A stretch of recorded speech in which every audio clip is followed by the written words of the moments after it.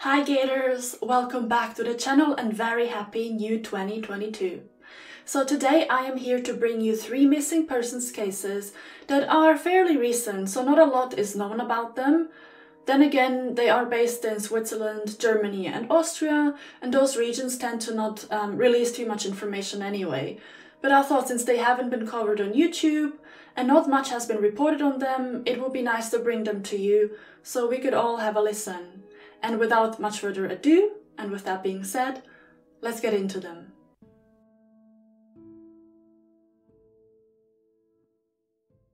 It is the 4th of December 2017, a cold day in the town of Krems. Sleet clatters down on the icy Danube River. On this Monday morning, 20-year-old Christian Hull does not wake until 11 a.m. when he eventually drags himself to the living room, still tired. His mother Carmen, having awaited him, immediately prepares a small snack for her son. A few hours later, Christian's best friend Kevin comes to visit. The two chat for a bit before moving to the balcony for a smoke. It is then that Christian randomly takes out his ATM card and hands it to Kevin. He asks him to please withdraw 700 euros from his account, as he himself is too lazy to do so. And Kevin was eventually going home anyway. So Kevin, being the good friend that he is, doesn't ask questions, and at 6 p.m, he swiftly heads out to get the requested amount near a local supermarket. As they had nothing else to do that day, the boys arranged to meet up later in the evening, have a few drinks, and play FIFA on the PlayStation. Having delivered the cash and gone home for a bit, Kevin eventually leaves his apartment in Krems Mitterau at 7 p.m. to meet his girlfriend. But they unexpectedly get into a fight, so he only makes it back to Christian's place at Wilhelm Gausegasse 6 at 11:30 p.m. But when he arrives, he sees police officers standing in front of Christian's place, with his mother screaming for her son. As it turned out, only 2 hours prior, Christian had left the apartment in sweatpants, sports shoes, and a jacket to go to a cigarette vending machine some 5 minutes away and buy some more cigarettes. But when he didn't return for 2 hours, his mother began to panic and called the police. Christian also had on him his apartment key, ATM card, new iPhone, and the 700 euros Kevin brought him. The only item he left behind was an old cell phone he hadn't used in a long time. 2 weeks after Christian left his apartment never to return, the Lower Austria State Criminal Police Office took up his case. The lead investigator Josef Simhandl said that Christian lived a rather withdrawn life he kept to himself, which made it harder to locate him. Authorities checked his PlayStation and online activity, but that led to 0 clues. Additionally, investigations were carried out in Romania, where some of Christian's family live, but that too led them nowhere, so they have virtually nothing to go on. Christian literally vanished without a trace. At first glance, he was an inconspicuous, shy young man who lost his father at the age of 11. From then on, there was only the mother, who herself had struggled with her own life as a single mom. Christian also dabbled in substance abuse, and he was a regular cannabis smoker. In fact, he had been since his teenage years. In 2015, he unfortunately suffered a drug-induced psychosis after taking ecstasy tablets, which was said to have changed his personality. He withdrew, didn't keep many friends, and preferred to spend time by himself at home, either playing the PlayStation or surfing the internet. He had also attempted an apprenticeship as a floor layer, but broke that off after only a year. After that, he started another apprenticeship, this time as a painter, and quit again only 2 weeks in.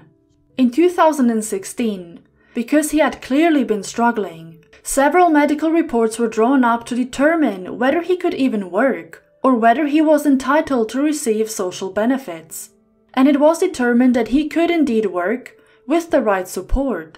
So in 2017, the year of his disappearance, he was regularly visited by a psychologist from the Krems Psychosocial Service, and they established good rapport.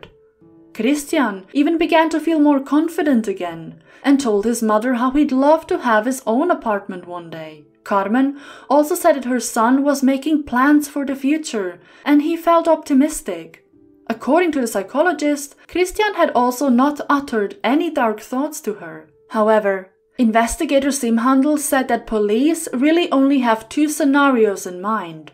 One, that Christian had planned to end his life and maybe needed the money to put things into motion. Or two, homicide.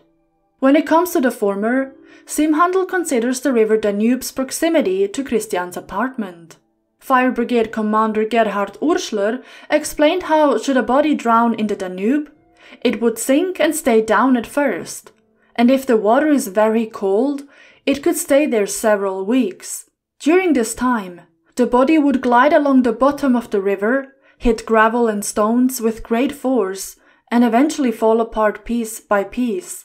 Urschler said that the likelihood of finding remains like that was slim. A friend of Christian's, Monika, said that she is certain that the local drug scene had something to do with his disappearance. She said that in 2017, she found out that Christian not only consumed cannabis, but he was also involved in dealing drugs.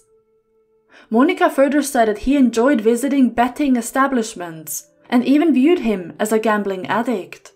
She further said that in her opinion, murder is very unlikely, as Krems is a safe city and homicides there are unheard of. Kevin himself thinks that Christian simply went abroad to Germany to be with his, as he called them, gaming friends, the people Christian would play video games with on the PlayStation. In fact, on December the 4th, the last known message he left to anyone was to one of those online friends. It read, "I have until 6 o'clock and then I have to do something." Christian's whereabouts are still unknown to this day, and nothing new has been reported since last year.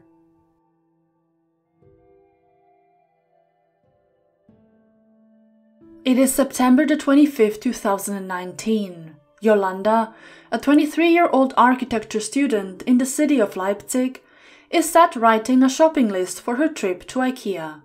On a small notepad, she scribbles down the following: an opaque curtain with a rod, a desk lamp, and flower pots. Her precise destination is the IKEA store in Güntersdorf, west of Leipzig. And Yolanda had already made plans for the evening too. She was to attend a university event at Giebichenstein Castle in Halle with a friend. Around 3 p.m., she then leaves her apartment at Körnerstrasse, located in Zentrum Süd, so center-south of the city, to drive to the store on the A9 motorway, some 18 kilometers away. But to this day, it is unclear if she ever made it to the store. And Yolanda never shows up at the event that evening either, nor does she respond to her friend's calls or return to her shared flat. Police are quickly called and search the route from her flat to the store with tracking dogs, and sure enough, they swiftly pick up a scent. The dogs lead investigators to the nearby Südplatz stop on Karl-Liebknecht-Straße. However, it is unknown whether the scent is a new or old one. Police eventually suspect that Yolanda Klug wanted to take a 131 bus from Leipzig's Westplatz to Güntersdorf, saying that that would be the only possible connection by public transport. Unfortunately, the buses in the German city do not have CCTV footage, and police could therefore not say for certain whether she actually took the bus in the end. Police eventually also searched her university, the Kunsthochschule Burg Giebichenstein, and the local hospital with around 100 officers. 60 volunteers also joined the search around the IKEA branch, but without any luck. Authorities also noted that Yolanda had bought a plane ticket to Jordan the day before her disappearance, which they claim speaks for a voluntary disappearance. However, her father disputes this and doesn't think she'd just up and leave like that. Yolanda was also known to have frequent fainting spells, which authorities think may indicate an accident. But they also wonder, if that were the case, wouldn't she have been found by someone? Up until this day, there has been no significant lead in Yolanda's case, and the case is still ongoing. On the day of her disappearance, Yolanda wore a dark jacket, a dark hat, and a small dark backpack. She is 1.65 meters tall, has an athletic figure, dark blonde, straight, medium-length hair, a heart-shaped hairline and a nose piercing. She speaks German without an accent, has pale skin and blue eyes. Yolanda also speaks English, Arabic and French.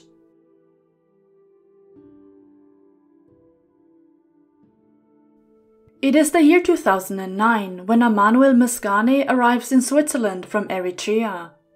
Upon his arrival, Emanuel goes through the usual admission procedure for asylum seekers in Switzerland. First, he lives in a reception center, then for a few months in the Landeck Transit Center in Weihnacht. Eventually, he is assigned to the parish of Wolfhalden. There, he moves into a 3-bedroom apartment above a school, which he shares with 2 other refugees. He also finds work at a kebab shop in Heiden, where he stays until September 2011, when he decides to quit in order to pursue a German language course. You see, Emanuel hoped to bring over his family from Eritrea, and for that he ideally needed to move out. The place was just too small, and that is why he really wanted to become fluent in German and hopefully find better work one day. At this point, he had already secured the relevant permit from the Federal Office for Migration to bring his wife to Switzerland, so all appeared to be going according to plan. On September 29, 2011, Emanuel phones his boss in the afternoon. However, what was said is undisclosed. Then, towards the evening, his sister-in-law tries to contact him on his mobile phone. The phone rings, but Emanuel doesn't answer. After countless attempts to reach him, his phone eventually stops ringing at 10 p.m. And from that moment onwards, the family never hears from Emanuel again. That evening, a flatmate of his reports him missing to the Appenzell Ausserrhoden police. The next day, his brother, Michiale, who himself moved to Zurich in 2008 with his wife, also reports him as missing to the Zurich police. Emanuel had actually planned to spend 2 weeks at his brother's flat, as his German class had broken off for the term, but he never showed. The police then began their search on October 3rd, 4 days after Emanuel was reported as missing. But when searching his flat, officers found no clues as to his whereabouts. Emanuel's items and clothes appeared untouched, and his ID cards were on the table. The lead investigators said that when they found his ID card and passport, they began to suspect that he in fact didn't leave voluntarily. Authorities then searched the local area, including hospitals, unsuccessfully. They also traced his phone, but that led nowhere as he hadn't appeared to have used it, at least not on Swiss soil. Swiss police also said that despite the brother consenting to their using Emanuel's photograph, he is yet to provide them with one. 5 days after the disappearance, 80 Eritrean refugees traveled to Wolfhalden to help look for Emanuel, but without success. Authorities eventually decided to head over to Emanuel's flat and secure his DNA off of his toothbrush and razor to keep it on file just in case. But shortly after, the case was sadly closed due to a lack of leads. So what could have happened to Emanuel? His brother said that he rules out a return to Eritrea, saying that nobody that escapes the country would ever go back there as it would be far too dangerous. His brother also said that to his knowledge, Emanuel was not depressed, he had no financial worries or any other known troubles. Additionally, Emanuel was a devout Orthodox Christian, so it is unlikely that he would have ended his life, as that act is considered sinful in Christianity. But Emanuel's former manager, the kebab shop owner, tells a different story. He said that Emanuel told him that both the parish and his wife were putting immense pressure on him to find work again as soon as possible. His wife urged him to earn money so that she can speed up her own move and join him in Switzerland. When police then looked into the permit he had secured for his family, they found out that her planned relocation had failed. The reasons for that are unknown.